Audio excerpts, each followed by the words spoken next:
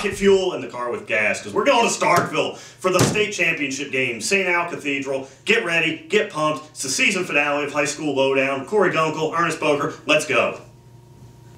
All right, only one game on the docket this week, and it is probably the biggest one here in decades in Warren County, at least 2 decades anyway. St. Aloysius versus Cathedral, Class 1A state championship game up in Starkville, Mississippi State Davis Wade Stadium, 11 a.m. Friday morning. To be on the radio, 101.3, TV, WLOO, TV, Channel 11 on Vicksburg Video. Check us out online on Twitter, VIX Post Sports, VIX Post Sports. And now let's talk about the game now that we've told you where to find it. Obviously, this is huge. 2 arch rivals, biggest game in the history of a rivalry that spans probably 75 years. Yeah. What can you say about it? Well, I mean, yeah, this is the biggest game that's come through these 2 schools, maybe ever, especially in this rivalry.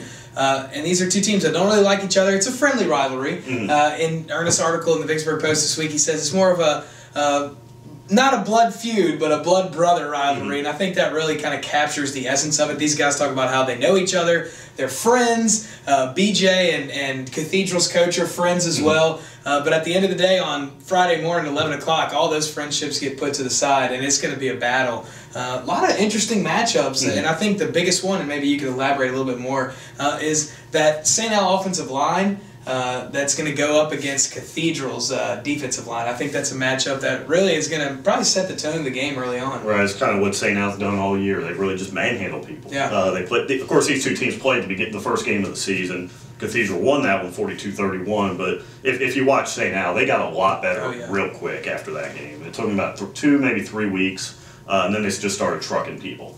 And the offensive line has been a big part of that. Yeah. You know, Bash Brown, Drake Dorbeck, Ben Brown, Jacob Kitchens, and Josh Price. Yeah. The primary starting 5. Bryce Richards also mixes in there.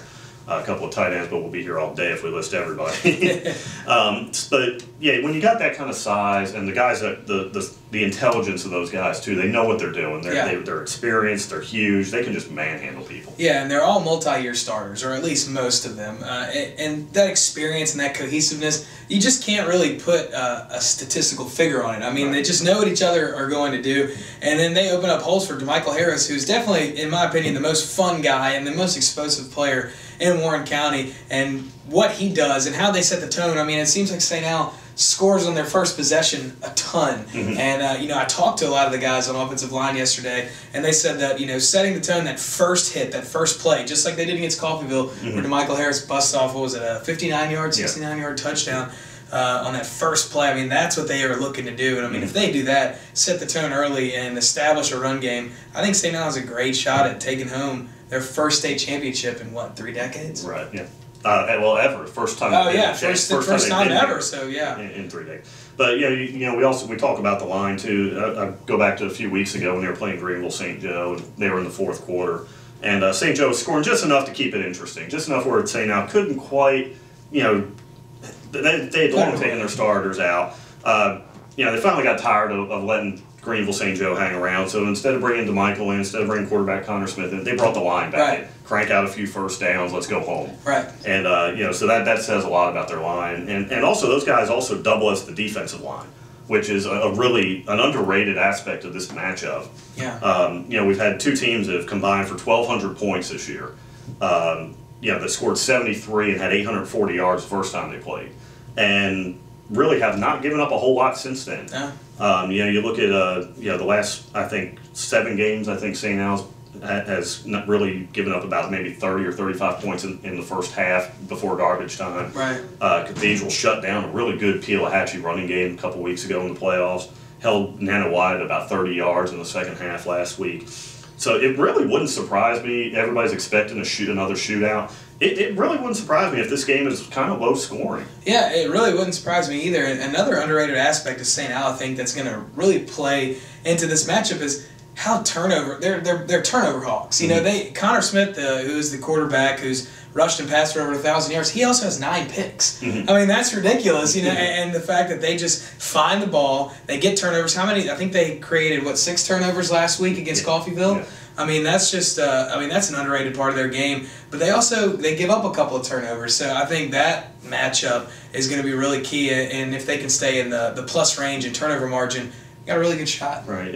With offense, the number of offensive fumbles, we don't have that stat, but Connor's thrown 6 interceptions this year, and they have 48 turnovers on defense that they force, multiple turnovers in every single game they play. Right. So you figure if they fumbled a dozen times, probably on the high end, their turnover margin's plus 30. Yeah, which is ridiculous. Yeah, especially for high school. And you get 2-3 turnovers a game in high school, that's going to win you a lot of ball games. Those are going to turn into points pretty quick. Yeah, especially with the offense like St. Al that does the most with their opportunities. They're not a team that gets in the red zone and stalls. I mean, they punch it in when they need to, especially with that running back core that they have 4 or 5 guys that they can rely on. Even a freshman guy that they can rely on if they really need to. But DeMichael Harris, I think it all comes down to him and that offensive line and what St. Al can do against Cathedral's defense, which is really strong, and that Coach B.J. Smithard said is going to be one of the most physical ones that they've faced so far. Right, and of course, we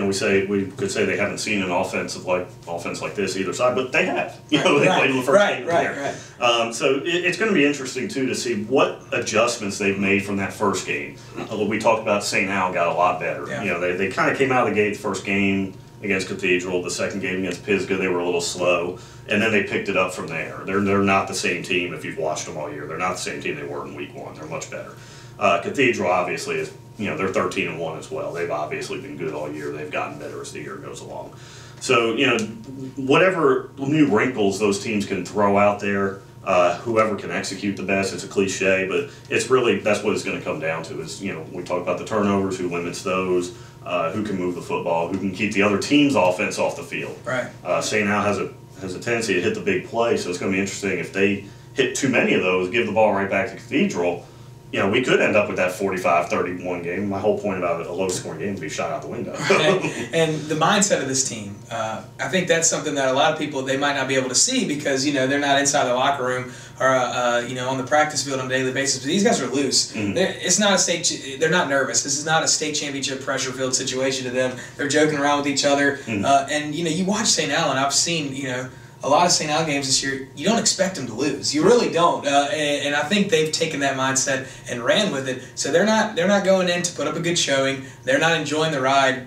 They want to win, and they truly believe that they're going to Starkville to win the game. Right. I mean, there's no doubt they're one of the best teams in 1A. I think we got to last week, we had the 4 best teams. I think now we have the 2 best teams. And whoever wins this game, there's not going to be a doubt that they are the best team. Whether it's St. Al or whether it's Cathedral, they're both outstanding. They're both deserving to be here. Will both be deserving champions.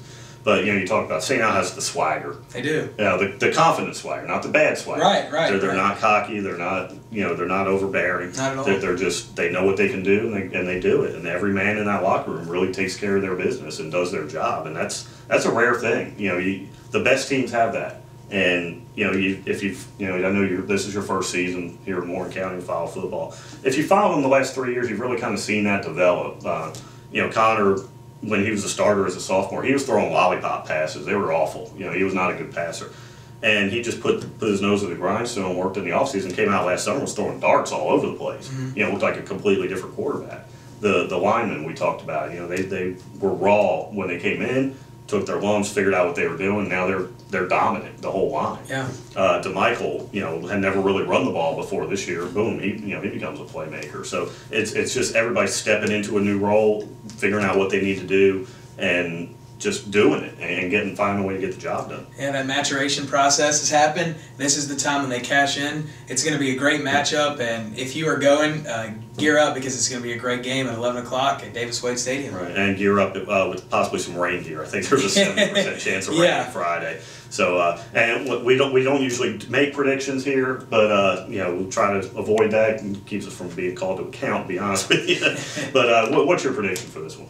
Oh, put me on the spot. Yeah. I think, I think it's going to be a great game. I think might struggle a little bit at first to score, both teams, as they kind of get that a little bit of the pressure and kind of suit in. But I think at the end of the day, St. Al's in the trenches is going to be the difference, and I think St. Al is going to win the game. We'll say 34-28. I'm going to go similar. I think I'm going to go with St. Al. I think they figure it out. Cathedral is an outstanding team, like we said, not to take anything away from them. Right. But I think St. Al has a few extra weapons that right now. I think they're a little more balanced. Cathedral, they're good. I don't think they maybe have quite the depth that St. Al has. And I'm going to say Casey Griffith is going to be a difference. That we don't talk about the kicker, but 75 PATs in a row is incredible. It really Shanked is. a 21-yarder last week. Got you, Casey. But I'm going to go St. Al 35, Cathedral 21. Cool. With possibly a late touchdown to seal a much closer game than that. But so, as he said, you gear up, rain gear. If you go Thursday, watch it on TV, listen to it on the radio, follow us on Twitter. Vicksburg Post Sports, VIX Post Sports, or follow us on Facebook. We'll be all over the game. And thanks for watching the season. We'll sit and let's wrap it up. Yeah. Thanks for tuning into this edition and all of the editions of High School Lowdown this season. For the live score on Friday morning, game starts at 11 a.m. Check us out on Twitter at VIX Post Sports, VIXPOSTSPORTS. Follow us on Facebook. We'll be doing live scoring throughout the game, throughout the day. Check us out online after the game at VicksburgPost.com, the traditional spelling. Our newsstand edition won't be out till Saturday morning, but we'll have even more coverage there. All the St. Al coverage you can shake a stick at. So, again, thank you so much for checking us out this season. For Corey Gunkel, I'm Ernest Boker. We're signing off. We'll see you in 2015.